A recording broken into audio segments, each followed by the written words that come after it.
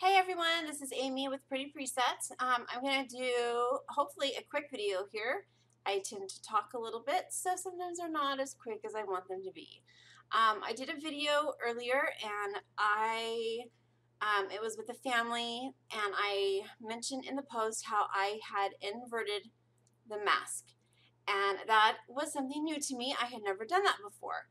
And so there's a couple of people in the comments that were wondering what that was, and so I'm going to show you what that is and how it works. It's really quite genius, to be perfectly honest, because it allows you to make adjustments to certain parts of the image without affecting the image as a whole, which is great. And so I chose this image right here because, it's got all this great,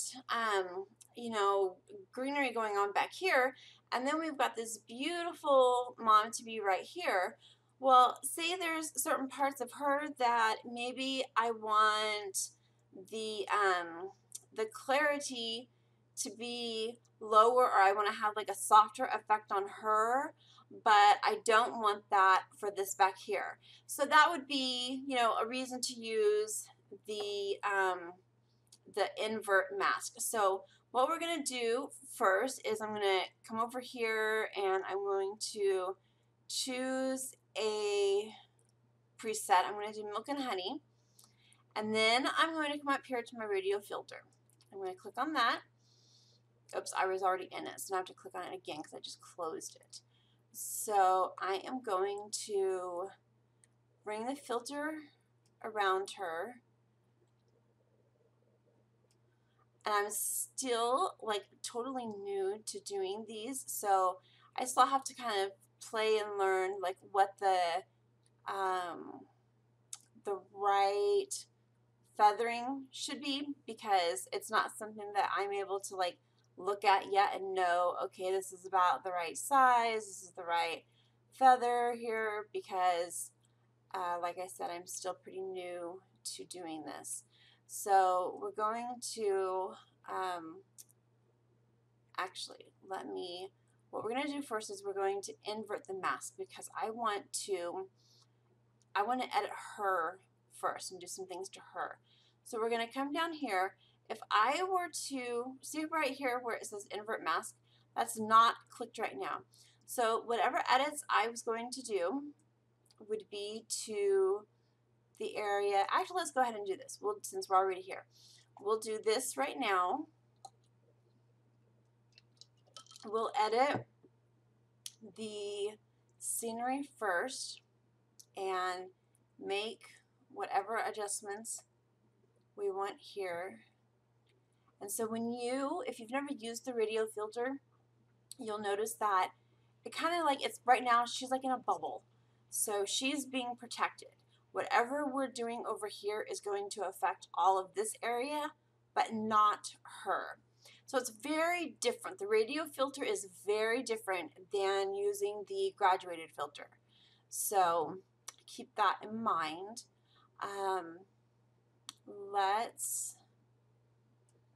Do we want to increase the clarity there, or do we want to decrease it? No, I don't usually decrease clarity when we're talking about our, bushes and trees and stuff like that. I think it's usually good to keep those there. I just wanted to, and I'm just kind of playing around right now.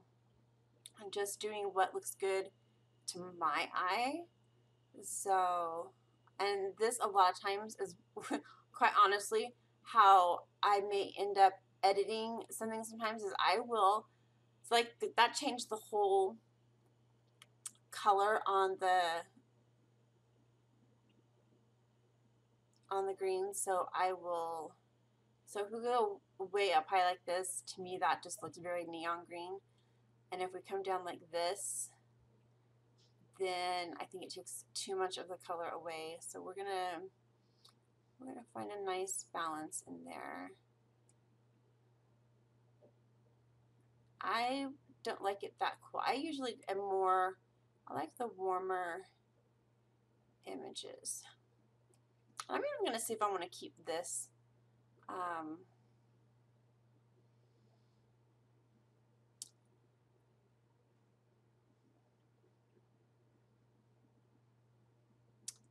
Yeah, we're going to go ahead and keep it.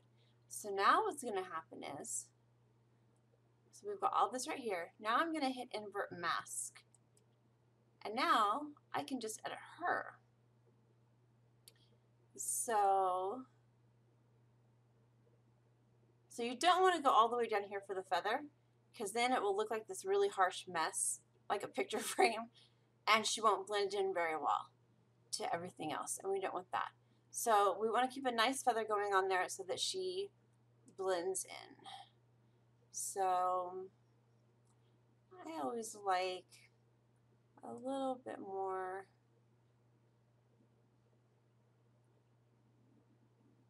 exposure there. I'll bring the highlights. Bring our highlights back down. This is where we're going to bring the clarity down a little bit. Have her be nice and soft there.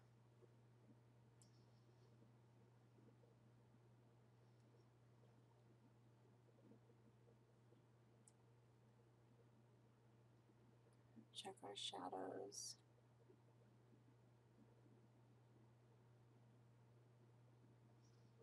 I think we're good there. And then our saturation. There's really not a whole lot of color going on here, but I'm going to give you a tip. Because she's wearing this white dress, you'll hear me oftentimes saying, take your saturation of a color and move it to the left, and then your luminance a little bit to the right. I say that a lot because whenever someone is wearing white, it tends to pick up the color of the blue sky. So there tends to be a blue tint to a white dress, or even if there's like a family wearing a bunch of white shirts on the beach. And so I always want to get rid of that. So but I don't want to get rid of the color in her skin at the same time. So I think I'm going to leave that there, and then I'll take care of anything in there that I need to in when I am. Okay, so let's see how that looks.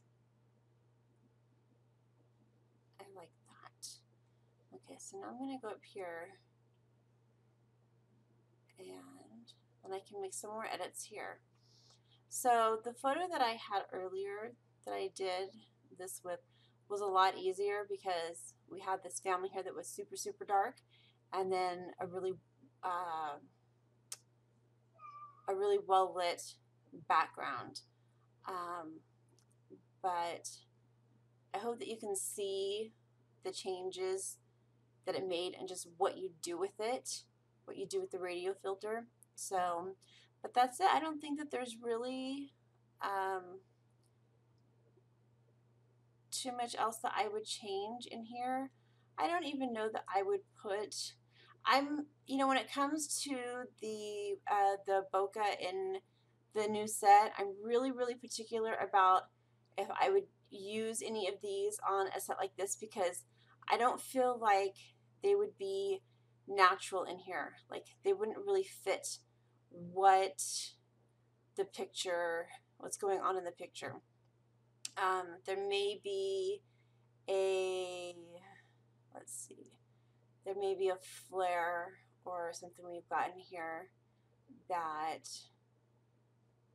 would fit well. Kind of checking these out.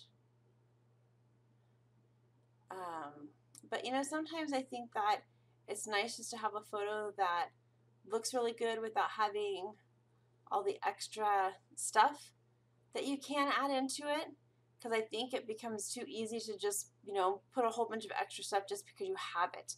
Sometimes I think we need to remember that this is the natural light that was available and that was used. One thing that I do want to do is I want to show you what the picture looked like before. So that's how it was before. It was very green, and I like it a lot more now with the warm tones to it. So that is how we use the radio filters with an inverted mask, and I hope you've learned something new, and now you can go off and create something pretty.